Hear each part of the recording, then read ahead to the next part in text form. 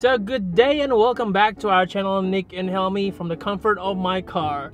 Today we are actually going to be taking you to a couple, actually just two, places that we kind of love for breakfast, for Asian breakfast specifically. Because we all know Western breakfast, your big breakfast, sausage and egg, but Asian breakfast has variety. And something that I really miss from my visit to Asia. It's been a while since we traveled to Asia. Don't know when we can travel, but meanwhile, we're gonna show you something you can eat here in Sydney, Australia. So the first spot actually is not too far from where we live. It's in Marrickville. Let's go. I'm actually parking. So this first spot is called Kurumac, and it's actually in Marrickville. A little nice spot, very comfy, and it's a nice sunny day today actually. And if you notice that Australia is one of the countries that you can really see blue sky with no clouds. It's amazing. We're gonna be ordering Japanese breakfast, but this place is kind of more like fusion, so it's not your kind of traditional and classical kind of Japanese dish. The menu has two options, one from 7 o'clock in the morning, which is kind of like the breakfast option, and then at 11 o'clock you'll switch into the lunch menu, which is more the heavier stuff. We're gonna get something light today because the theme of today's episode is Asian breakfast. So we're gonna start off with pickled mustard, cod roe omelette rice, tonjiru pork, and some soup as well. And I'm gonna go with something more, I guess, traditional and classic, sort of. So it's a mixed vegetable tempura with green tea soba noodle. But of course, in Australia, the one thing about Australian cafe is that we've got coffee, and good one too.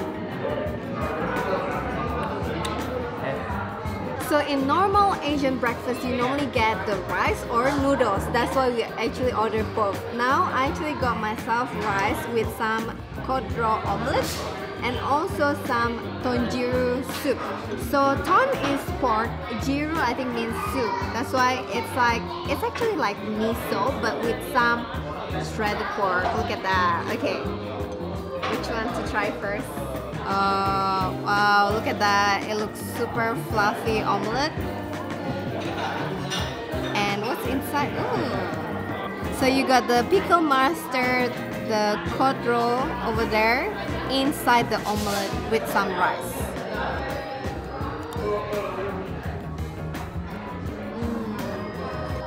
As suspected, this omelette is like super fluffy, it's so nice, and it's kind of sweet.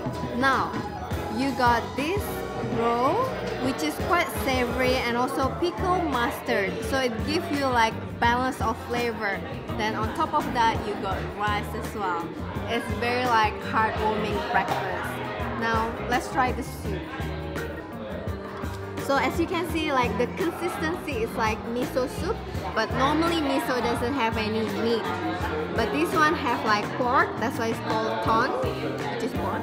And then have some carrot, some pumpkin, and green onion. Oh, let's try this.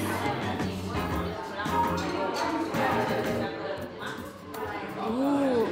So it's exactly like miso, but it's like level up miso because of that pork flavor. It's like super sweet, and you got some green onion, which is like very refreshing, and this is like complement well. Normally you can have this as lunch as well, but for us, breakfast, rice for breakfast, excellent. Up next is my dish right here, green tea soba. Look at that.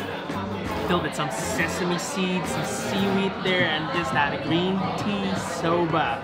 Accompanying that is this vegetable tempura. You've got some of that sweet potato there, eggplant, and then finally you got some of the mushroom. Just pure, simple, I guess, vegetarian dish. I need to lose weight, so I'm going it easy right now. What's that? Chili. There's some chili powder here. I always like to put some of the chili powder. Bit of that green tea soba soup there.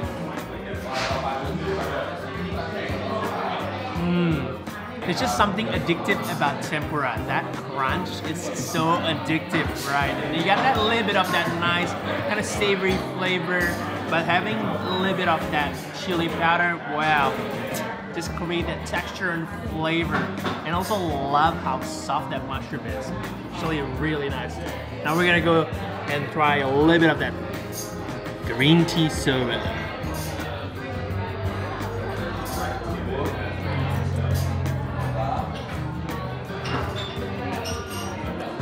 Oh wow. That noodle right there is just perfect. It's not too soft, not too hard. A little bit like al dente. Isn't that right, Helmi? Try it.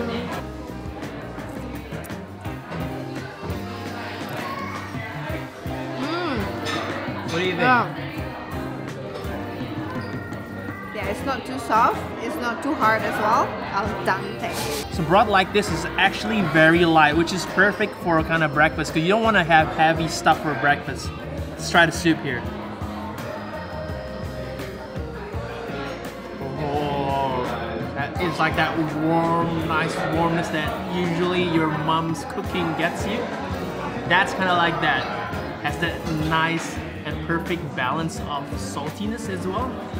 Just the flavors right there. And then with the noodle, every bite you actually get that broth sipping through that noodle, which is perfect. What happens when you eat bad noodle is that the flavor of the soup doesn't really sip into the noodle, but this one does. So even if you eat the noodle by itself, you can really feel that green tea kind of flavor there. Everything inside is very simple. Seaweed, sesame seed, a bit of a green onion, chopped green onions there, and it's just beautiful but very, very light. And then you've got that contrasting factor, which is the tempura right here. Dip that in a little bit and just take a bite. So this menu only up to like 11. After 11, you can have like heavier stuff, for example, ox tongue, curry, what else? Bento, and we've tried this cafe many times. This is actually our maybe third or fourth time, so highly recommended. And they change the menu like every month, I think. So every time you come here, it's something new. Second place. You see this, guys? You see what Helmi is wearing? Look at that sandal. I told her before she comes out today that that looks like slippers for home. Well, I mean, this is Peter Alexander, which is actually slippers, but you can definitely wear it outside, right? It's super comfy too. Sure, let's go.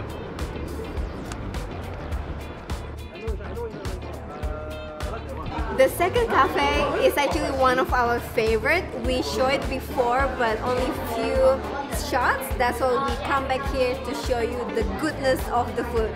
We are currently at Café Rumah, which is like Malaysian and Singaporean breakfast. Now I ordered the Kopitiam brekkie, which is like the kaya toast with some half-boiled egg. And Nick ordered the Ramly burger, which is very famous in Malaysia. Why is it, Nick? I'm trying to call my friend Puri from Malaysia. I don't think it's big enough though. What's so good about Ramly burger? What's so good about Ramly burger? Yeah. Everything. I would say the best part is the sogginess, the eggs, the sauce, everything. Okay, so here's the Ramly burger. On top you've got the very, very soft bun. Underneath you got the cucumber, the tomato glazed with that sweet chili sauce and some mayo. But the hidden gem is inside right here. It's actually inside that omelette egg. There is a beef, chopped beef and brisket that's mixed together with some marinated seasoning. I think usually in Malaysia they use Maggi seasoning. They're very classic. Which is MSG. Yes, pretty much MSG. So this is just a burger of goodness here. Now this dish is very, very messy. I don't know how it is back in Malaysia. I guess it would be too because it's street food material right here.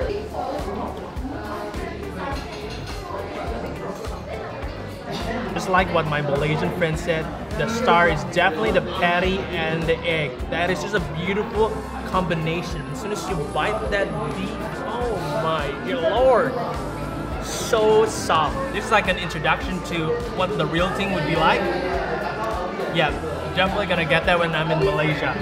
It's just a perfect combination here. The milk bun, soft, just goes right through. You got that tomato freshness and cucumber. I guess that's a healthier portion there. And then you got all that egg and patty. Oh man! But there is a lot of sauce. There is a lot of sauce. So very, very wet. The one unique thing about Ramly Burger is how the beef is inside the egg. It's kind of like an envelope. So when you open the envelope, ta-da! Surprise! This is one of the things that I really miss from Malaysia and Singapore, the kaya toast. And this place, Café Rumah, they actually make the jam by themselves and they sell it in a jar. And I can tell you they have the best kaya jam ever. That's why I'm getting this one. So it's very simple. It's actually just white bread. Make sure it's white bread toast with some butter and also the kaya jam there. So what is kaya? Kaya is like the coconut flavor jam, which normally eat it for breakfast. And we have the soft boiled egg as well. Normally also you have it with like teh tarik or kopi o or kopi si, but unfortunately they don't have it. It's okay.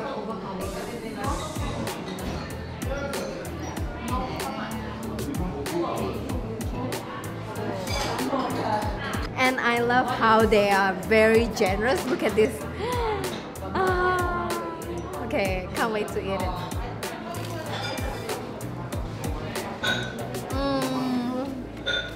Oh, this is like super classic. The toast is crunchy and then they have the butter which is a bit savory. Then slapped on that kaya jam which is like sweet coconutty flavor.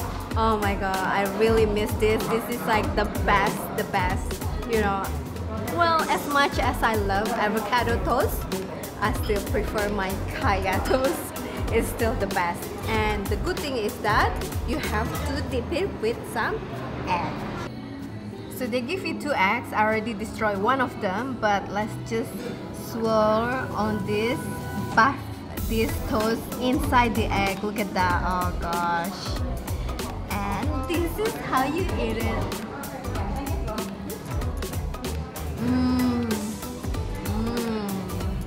Perfect. You got the sweetness from the kaya toast and then a bit of like savory but milky kind of flavor from the egg.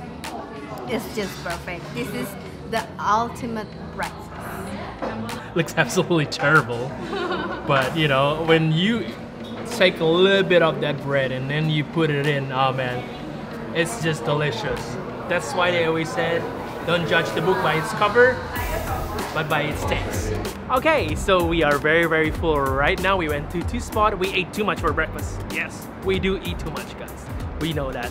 So I hope you enjoyed today's episode. If you guys want to see more Asian breakfast series or part 2 of today's adventure, make sure to hit that like button, subscribe, so you get notified when we post our weekly food and travel adventure. And as always, we will see you guys next week. Ciao.